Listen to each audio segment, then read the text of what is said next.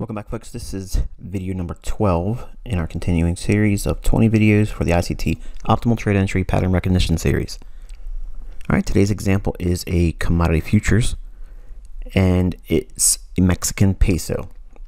So we already have our chart trained on the 5-minute, and take a look at what you see here before I put the annotations on.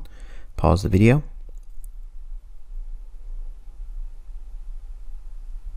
Okay, so we'll add our annotations, and here's yesterday's high, Thursday's daily high, and during the New York session we have an optimal trade entry in here, and you can see 1/2 standard deviation, 1 full standard deviation takes us above Thursday's daily high, and 1.5 is a little too rich for today, but that's okay.